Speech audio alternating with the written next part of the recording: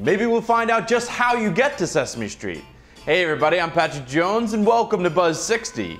Sesame Street is going to be making its 3rd movie! I love it! I thought you would. The idea was picked up by Fox and it's only in its preliminary stages of pre-production, so there aren't any clues to the plot. Well, who care about clues?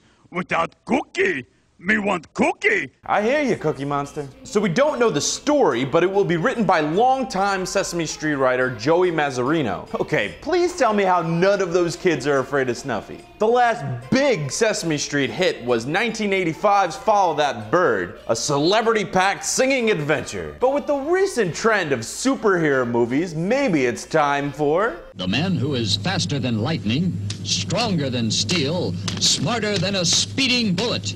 It's Super Grover! And I am choo-choo. Maybe someone should teach Grover about shameless self-promotion. Did I mention I'm Patrick Jones and this is Buzz 60? Now you know, pass it on.